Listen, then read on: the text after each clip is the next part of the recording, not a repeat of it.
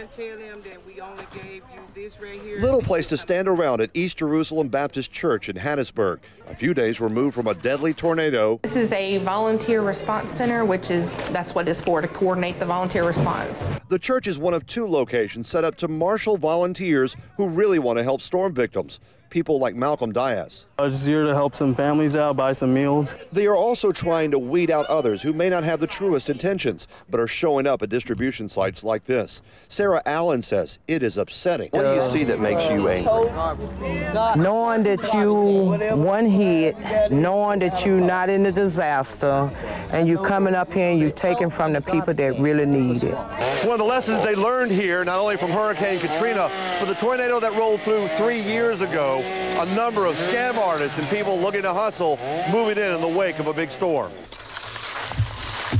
So at work sites like this one off of Gulfport Street in Hattiesburg, students from William Carey are hard at work right next to off-duty policeman and plumber Joseph Virgil, who is helping and warning storm victims what to look out for before hiring a contractor. I don't want people to take the first contractor that come in, get with some of your locals, trying to find your licensed contractor. Words of warning at a time when storm victims are grateful for the volunteer help and being warned to be on guard for those who are looking to take their money. In Hattiesburg, Scott Simmons, 16 WAPT News.